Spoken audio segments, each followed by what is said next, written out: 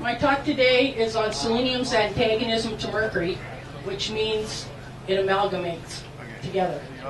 It has a high affinity for mercury. And also answer the question, does methyl mercury cause significant harm to fish or human health? That gets to your question. I'm trying to relate this into the suction dredge arena, so I'll talk about that first.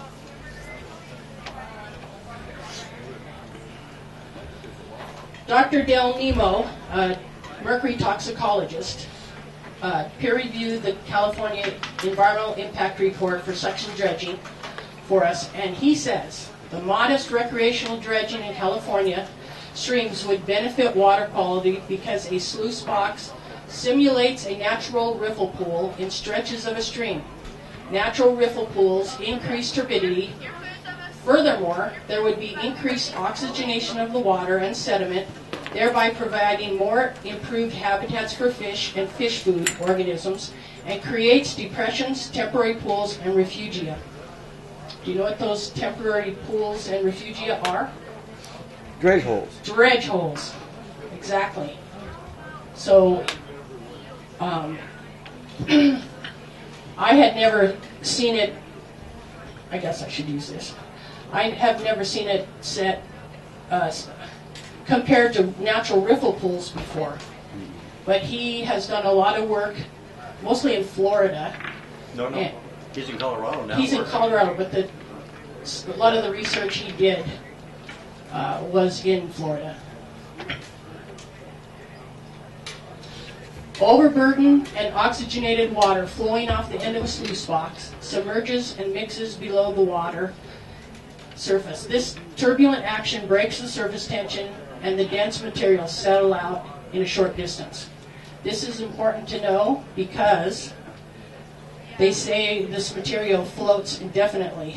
And you can see here, use this, the material coming out, being sucked up right over here, flowing across the sluice box, and all of this breaks the surface tension, and by the time it gets to here, most of the heavies are already out.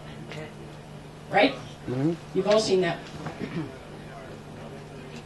Oxygenation of sediments by large wood barriers or dredging, and minor diversions or discharges in the case of dredging, ensures to a greater extent that elemental mercury will not methylate to the more highly bioaccumulated form in aquatic biota.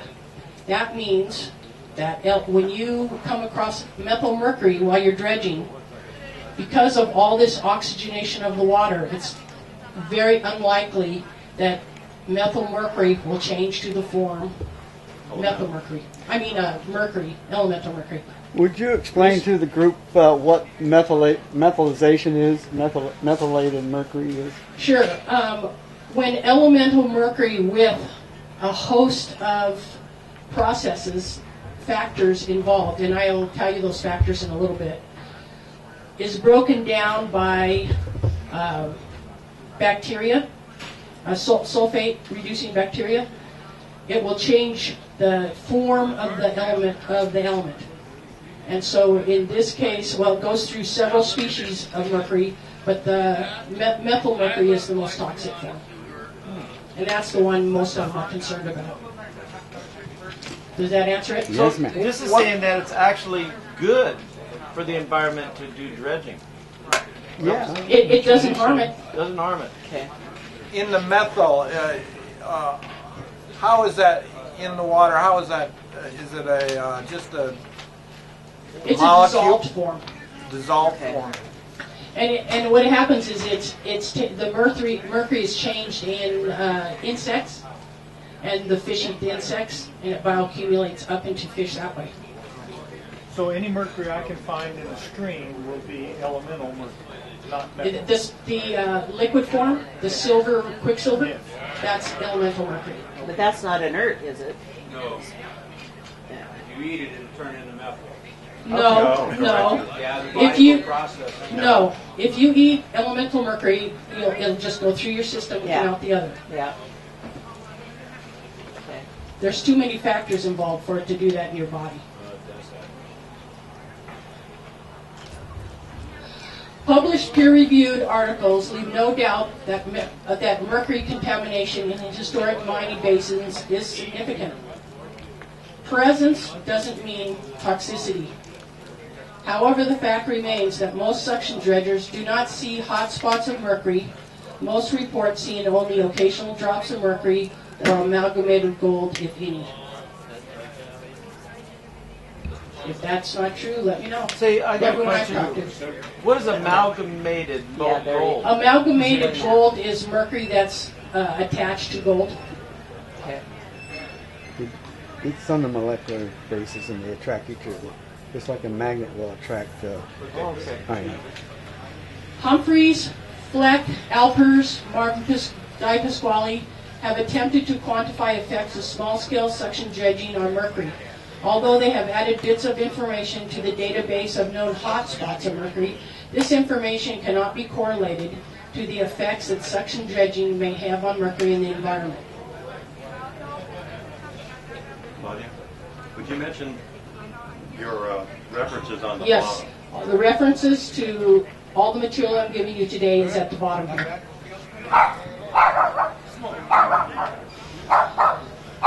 I don't know if you know Rick Humphreys.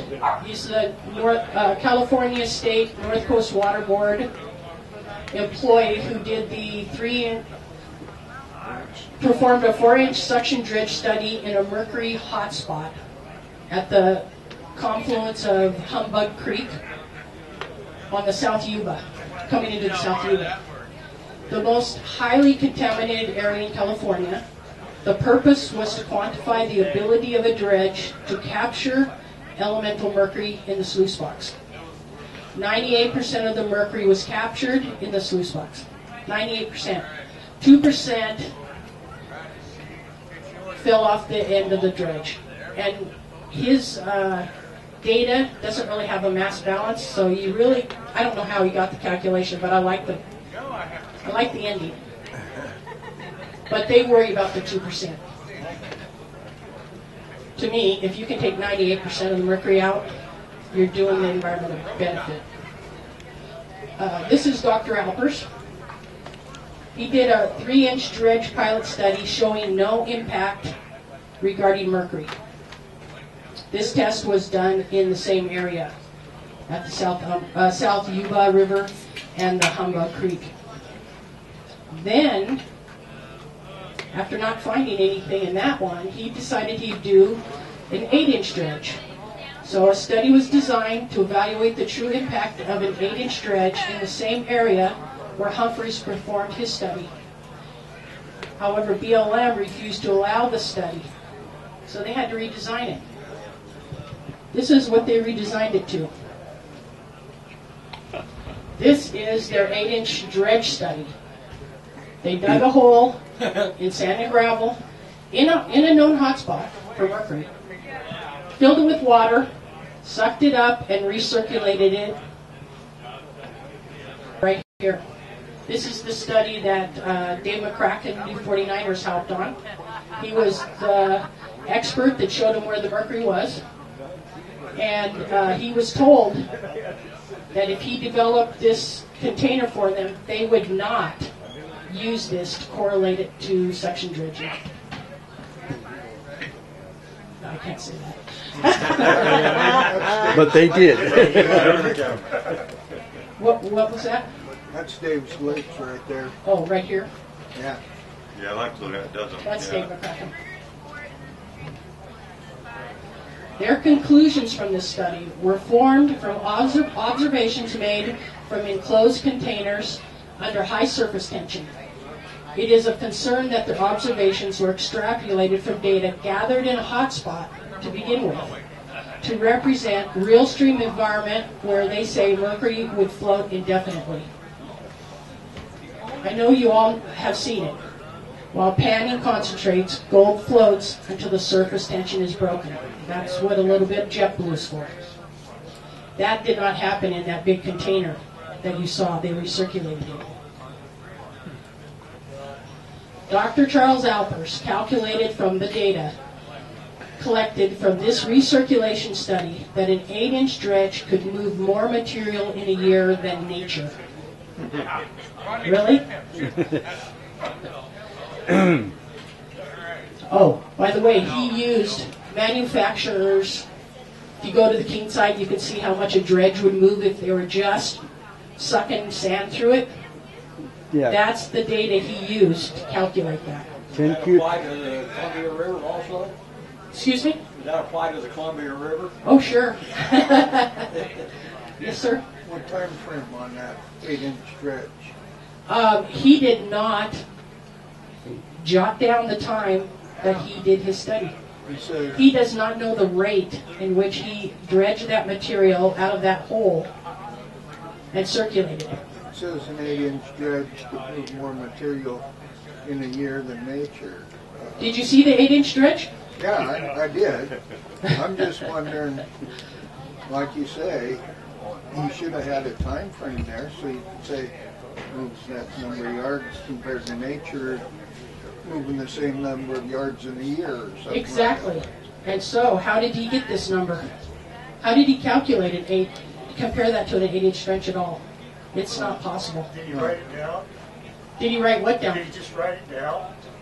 Did he write what down, His sir? calculation, maybe he just wrote the number down. I think he. You basically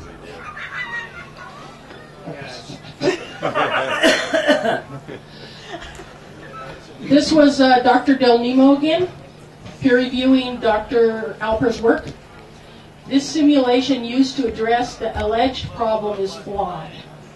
By circulating sediment and water from the excavated depression and in the sand and gravel bar, that is not a simulation. A valid test is to operate a typical dredge. It must be used in the current of a stream, he says along a stream bank, and operated for several hours. It doesn't have to be along a stream bank, but you get the point. It's not a 8-inch suction dredge study unless you're using an 8-inch suction dredge. So what you're saying is in that study was flawed and designed to be flawed for the purpose of creating a image that is not correct. That's my opinion. He was consulting with Sierra Fund at the same time he did the study. My understanding that he wanted to do it in a stream and BLM said that he couldn't. Right. BLM said. So they had to redesign. So he didn't design it to. Wouldn't at that point, when you're trying to do an 8-inch dredge study, and you cannot use an 8-inch dredge to do it, why would you not just wait until you could use an 8-inch dredge, or give your money back? Don't waste my tax money.